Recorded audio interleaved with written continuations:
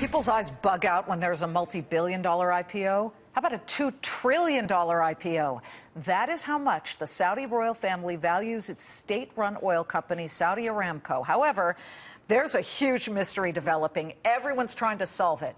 Which stock exchange will host the initial public offering? Charlie Gasparino has exclusive details, and you also have some breaking news coming out of the White House, right, which is pretty juicy. Hold off on that and go to Saudi first. Well, I mean, from what we understand, and listen, this is a moving target. It is going to be, it could be the biggest IPO ever.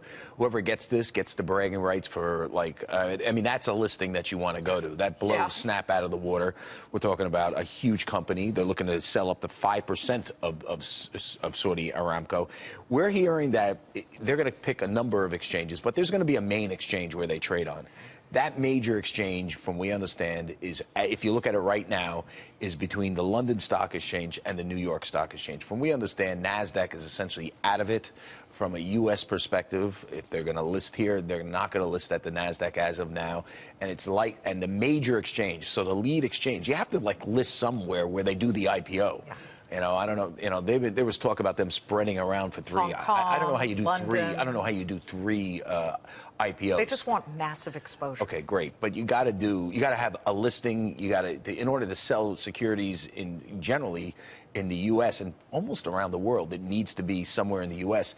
or London. And we're hearing those are the two that are vying for it, London and New York. But London is going to possibly lose its clearing operations if it continues with Brexit. That's a great point. And advantage New York Stock Exchange. And if they get this, this is a big, big win for Tom Farley, for the New York Stock Exchange, for Jeff Sprecher, for the whole, did I say it right? No. Sprecher. Every time. Okay. Sprecher. Okay, Sprecher. But it's mainly Farley, Tom Farley, who runs the New York Stock Exchange. Yes. This will be probably his biggest payday ever. This will be his moment in the sun if he gets this deal. Good for him. He's a good guy. Nice guy. So everybody's going for this. And if he gets it, it's a big feather in the cap. And the New York Stock Exchange shows that America's, you know, the epicenter, what was known as the epicenter of capitalism when Dick Rouser was running it, still has a little more juice. Yeah. Okay. So we'll see. Again, I would say advantage New York Stock Exchange. Can you get to the juicy D.C. story? Okay. We understand. Now, everybody knows Gary Cohn. He, you know, Liz has a kind of crush on him. He's a big, tall. Yeah, he's a Cleveland guy. Cleveland guy, but he's a very impressive. I have a crush on anybody dude. from Cleveland. You know, he looks a little like, I don't know. He was a tough guy.